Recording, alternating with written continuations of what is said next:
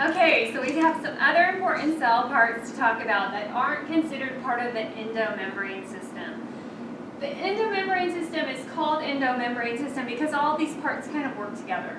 All these membranes work together. Now this one, this organelle has membranes, but it's not part of the endomembrane system, go figure. It has a very different role that really doesn't connect to the other membrane. So even though it's a membrane-bound part, it really acts independently. The singular version of this word is mitochondrion. But we usually hear the plural, mitochondria. We usually talk about them in plural form. These are by far the most interesting to me of all the organelles in the cell. They really almost act like their own cell. They act independently. This is where we're going to make the bulk of our ATP. This is where the bulk of cellular respiration is going to take place. If you remember that general formula for cell respiration that we've written on the board before, I'll remind you of it. You're going to get a lot more detail about this topic. So glucose and oxygen, we're going to break the bonds of that glucose to release all that potential energy from those covalent bonds. And we're going to produce carbon dioxide and water.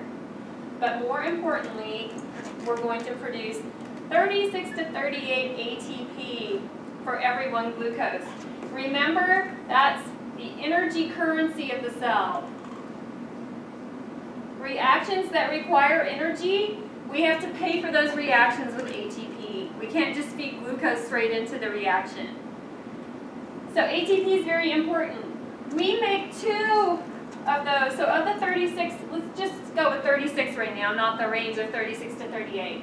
So of those 36 ATP, we're going to make 2 in the cytoplasm of the cell through a process called glycolysis.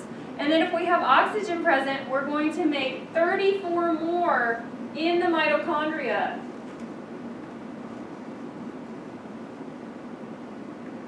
So these are very, very important structures. This is where we make the bulk of our ATP. This is where we extract most of the energy from our food molecules. These are the energy factories of the cell.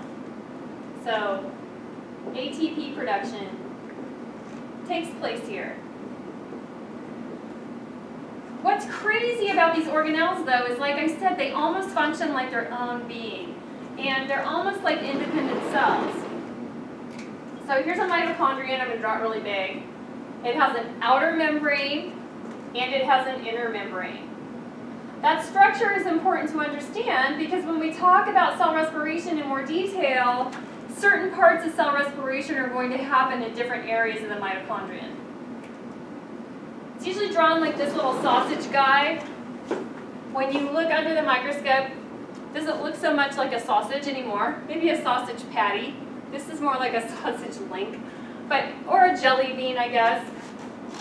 So that mitochondrion, it's kind of important to understand its structure a little bit. We have what's called the outer membrane.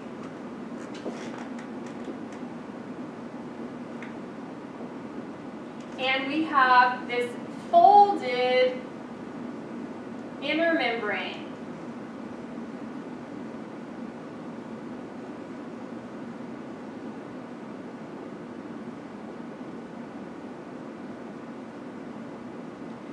This produces 2 distinct spaces. We have this space in here and this space here. This space in the middle is called the matrix of the mitochondrion. And this is the intermembrane space. It's the space between the 2 membranes. This folded inner membrane is pretty amazing. It's going to have some really important protein complexes embedded that are going to carry out some really important functions during cell respiration. If I took this membrane, cut it here, and stretched it out, and I took this membrane and cut it here and stretched it out, Which one do you think is going to be longer? The inner membrane or the outer membrane? The inner membrane. And that's the reason it's folded. It increases the surface area for cell respiration to take place. It's a very clever setup. Okay, so that's a mitochondrion. This is where cell respiration takes place. It has an outer membrane and inner membrane. What do you think those membranes are made of primarily? Phospholipid bilayer. Same as all membranes in the cell. What's cool about mitochondria is they have their own DNA. So, have their own DNA. It's called mitochondrial DNA. If you watch crime shows, you've heard about mitochondrial DNA. They divide independent of the rest of the cell. We're going to go through the steps of cell division, and those other organelles really kind of follow in suit. When the cell divides, they kind of sort into two separate cells.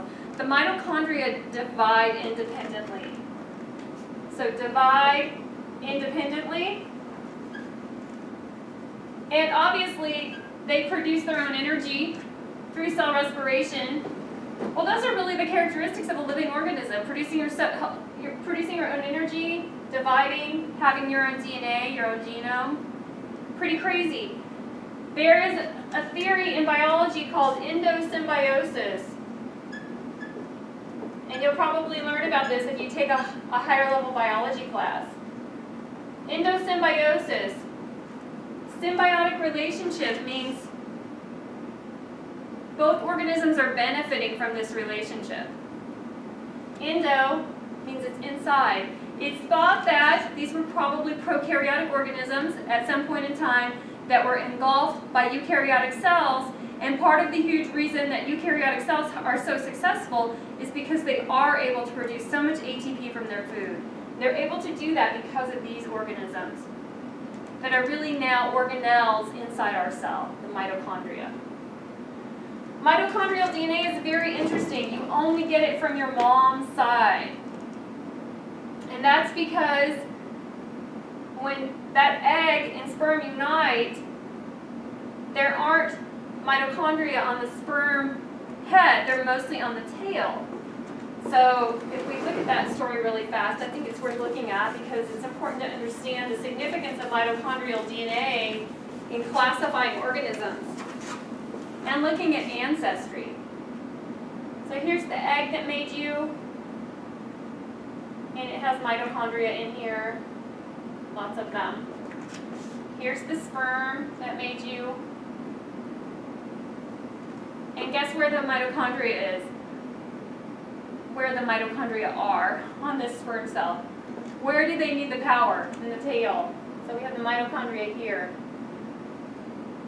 When these two come together to produce you, that one cell,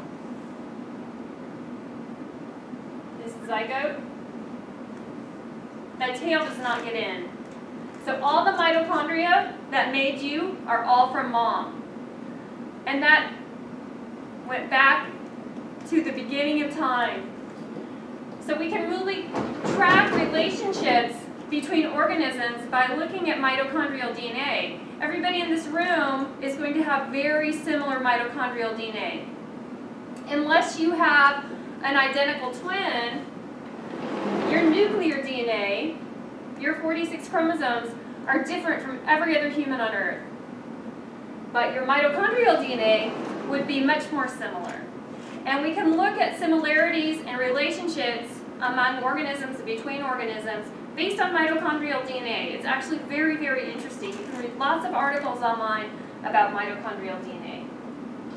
So mitochondria are very, very important organelles. Again, they have membranes, but they're not part of this endomembrane system. They're not part of this network of connecting organelles. One thing that's important to understand is that a major difference between organisms who can make their own food versus organisms that have to consume their food, consume their carbohydrates from other organisms by eating a plant or animal themselves. Plants are able to make their own food through a process called photosynthesis. and they do photosynthesis in the chloroplasts. So we talked primarily about animal cells, but it's important to look for a minute at chloroplasts. Chloroplasts are found in some protists.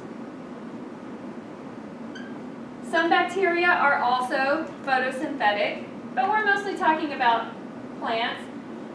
And this is where photosynthesis takes place. Photosynthesis is the reverse reaction of cell respiration. Photosynthesis is taking carbon dioxide and water, and along with light energy from the sun, we're going to package that light energy in the covalent bonds and make glucose.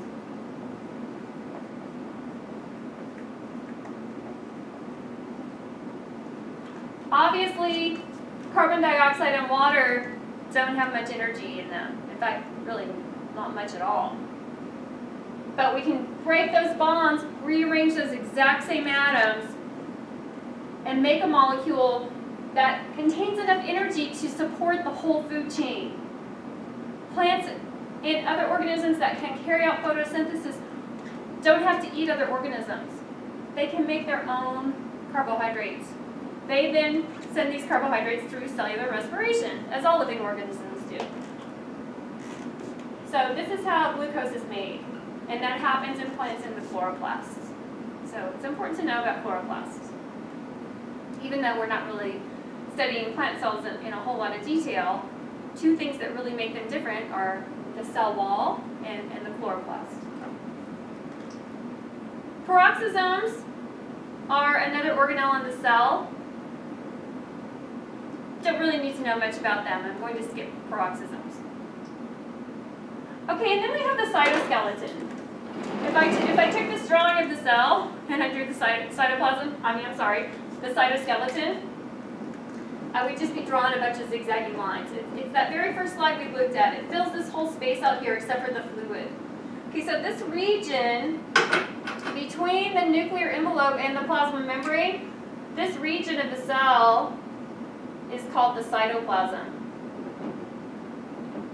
So this is the cytoplasm, this is the nucleus. Those really define two regions of the cell. So out here in the cytoplasm, we don't just have things free floating. Things attach to a specific location. Things are going to move along this network of fibers. So this cytoskeleton is going to perform some very important functions. You don't need to memorize which parts of the cytoskeleton do what, but you should know the major components of the cytoskeleton, and then you should know the major functions of the cytoskeleton. So let me erase this whole endomembrane system. Cytoskeleton. The cytoskeleton is made up of several different elements, and you can see them on this chart. You can see we have what are called microtubules, microfilaments, and intermediate filaments. So microtubules are going to play a very, very important role in cell division. It's the microtubules that are going to pull the sister chromatids into the two separate halves of the cell. So microtubules, microfilaments, and intermediate filaments.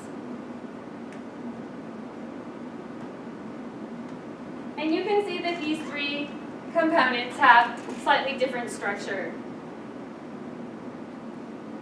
different arrangement of those subunits. You don't need to know that level of detail. What you do need to know, though, are some of the functions of the cytoskeleton. The cytoskeleton gives the cell shape.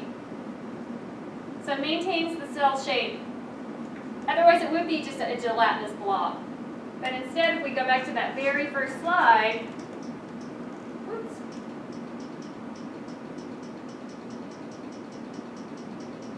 Now I can do it. There we go.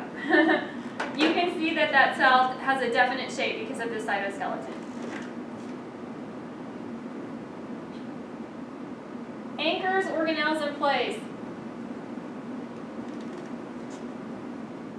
So they're not just free-floating, they're anchored to components of the cytoskeleton.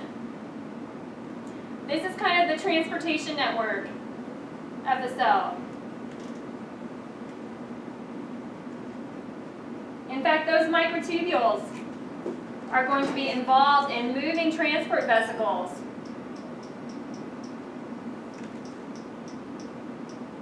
We'll get there, sorry. Here we go. This is so amazing. This is the transport vesicle, and this is a microtubule. And these little motor proteins are going to shimmy these products along this microtubule. So nothing is free-floating in the cell. It's moving along that microtubule. That is so amazing to me. I think that is so awesome. Cell division. Cell division is going to be a very important role of the cytoskeleton. Okay, and then you can see some other cell motility, actually entire cells moving.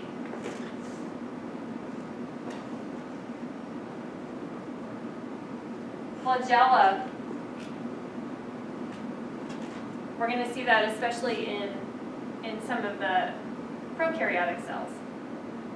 So different functions of the cytoskeleton. That's probably enough on the list. Okay, so those are the major parts of the cell that you should know. Let's have a couple of quick review questions. Okay, let's start with a question about the differences between prokaryotic and eukaryotic cells, just on a very basic level. Which of the following structures would not be present in a prokaryotic cell? The correct answer would be D, the nuclear envelope. Remember, prokaryote means before nucleus, so no nucleus, in fact, no membrane-bound organelles in prokaryotes. Which organelle is involved in alcohol detoxification? That would be the smooth endoplasmic reticulum. You could also just say the smooth ER. Gosh, my batteries are dying.